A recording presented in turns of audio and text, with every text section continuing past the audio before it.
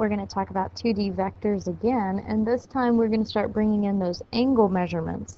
So notice here, Sohcahtoa. So what if we're given the resultant, but we need to know what the sides are? So the only way to figure that out is to use Sohcahtoa. So Sohcahtoa, again, is sine, cosine, and tangent, where so means sine is opposite over hypotenuse. Ka is for cosine, where cosine is adjacent over hypotenuse. And tan, or toa, is for tangent, which is opposite over adjacent. The way we figure out which is opposite, adjacent, and hypotenuse is based on the right triangle. If our angle is here, then the opposite side is the side that the angle opens to. It's the one opposite where the angle is. The adjacent, the word adjacent means beside. An adjacent house in your neighborhood is the one beside you, your next door neighbor.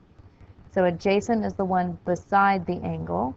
And yes, there are two sides beside the angle.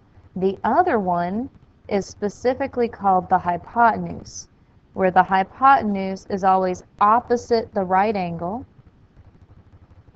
So opposite the right angle, and is always the longest leg of the triangle. So let's see how we would work a problem dealing with Sohcahtoa. So it says here, a baseball is thrown with a velocity of 5 meters per second at a 40-degree angle. What is the upward and forward velocities?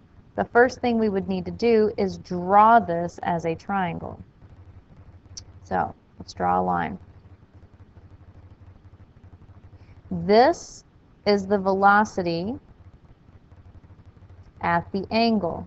So let's go ahead and draw a triangle here. There we go. So the 40-degree angle is going to be measured from the ground.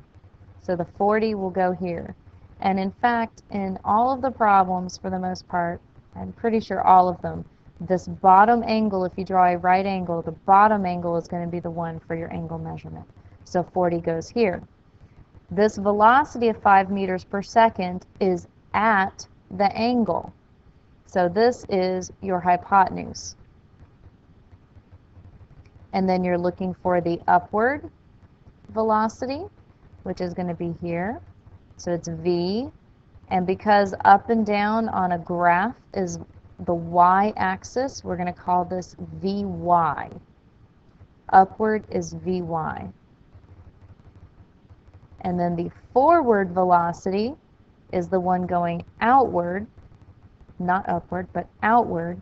And this is going to be Vx, because this would be your x-axis. So now let's solve for each of these individually. So we're finding the upward velocity first. Keep my colors consistent. We're looking for Vy. So since our angle is here, this side is opposite the angle. So we have opposite and we have hypotenuse. And if we go back to Sohcahtoa, opposite and hypotenuse is sine. So sine of the 40-degree angle is equal to the opposite side, which is Vy, over the hypotenuse, which is 5. So an important note here, we put it in red. Calculators must be in degrees for physics. If you need help figuring out how to do that, please feel free to ask me. All right, so let's keep working. So we want to get Vy by itself. Vy divided by 5 means we need to multiply both sides by 5. And so we get 5 times sine of 40 degrees equals Vy. And so you can literally plug it just like this into your calculator. 5 times sine of 40 degrees. And so we get an upward velocity of 3.214 meters per second. This is in meters per second, so this is in meters per second. Triangles have where all of the sides have exactly the same angle or same unit. So all sides have the same unit. It's going to become very important when we get to projectiles. All same unit. All right, so let's find the forward velocity. So for the forward velocity, we're looking for Vx. So this is your adjacent. It's the one next to it. And again, we have the hypotenuse. And so adjacent and hypotenuse is cosine, ca.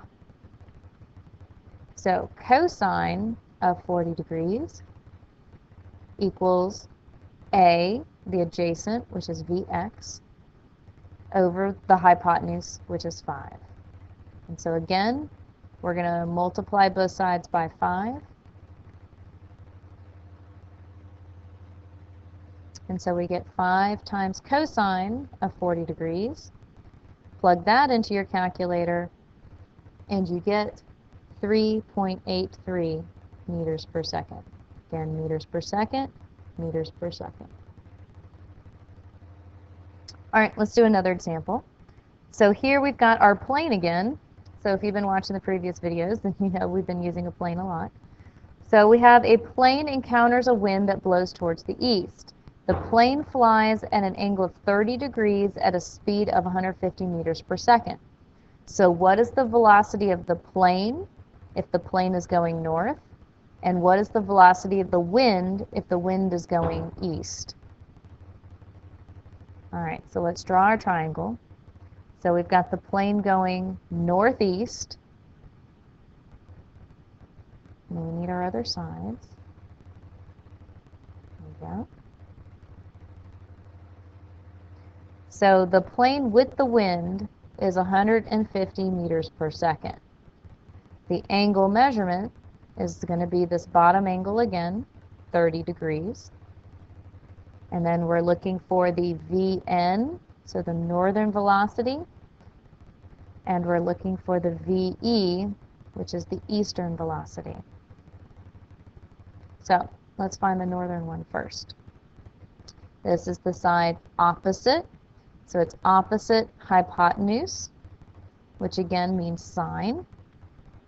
So sine of 30 degrees equals Vn over 150. So we're going to multiply by 150 both sides. And so we get a Vn. Just going to do this quickly. So 150 times sine of 30 gives you 75 meters per second. Then to do our Ve, this is the adjacent side. So we'll use cosine of 30 equals Ve over 150. So we're going to multiply by 150 on both sides. And so we get a Ve of 129.9 meters per second. Now you could have also used Pythagorean theorem as well, because you have the hypotenuse and you have one of the legs, and so you could solve for the other leg. So just to prove that, a squared plus b squared equals c squared. And so we'd have this one, which is 75. We would be solving for b squared, which would be Ve, and then we have the hypotenuse, which is 150. And if you do this math, you get exactly the same answer. All right, so now you travel 3 kilometers east and 5 kilometers north. All right, so 3 kilometers east and 5 kilometers north. So let's go ahead and draw this.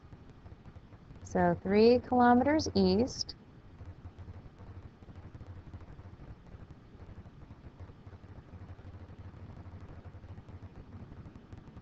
and then 5 kilometers north.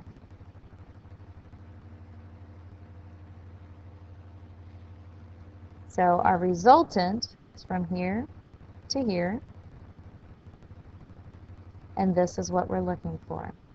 Notice here it says, what is your displacement for the path, magnitude, and direction? This is your magnitude. The direction is this angle.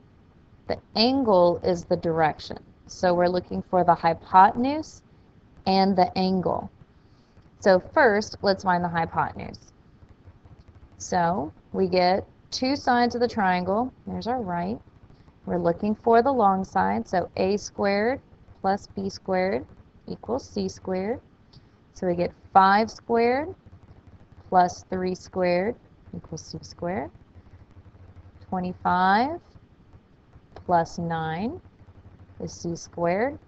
And so we get 34 equals c squared. Now to solve for this, take the square root of both sides. And we get our c value of 5.831 kilometers. Kilometers, kilometers, kilometers. So now we have all three sides. So let's put that one in there. 5.831. So to solve for this angle, we can use any of the three functions, sine, cosine, or tangent. Because we're given these two, your most accurate answer will be using these two. So that would be your opposite side and your adjacent side.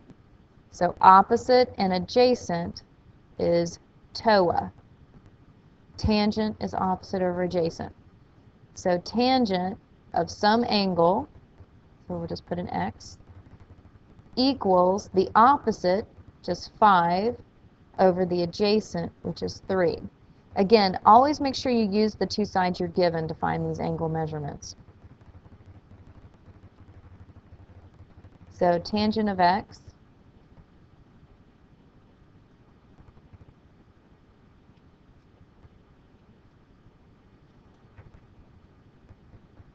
is equal to 1.66667, so it's repeating sixes. And now we've got to figure out how we're going to get this x by itself.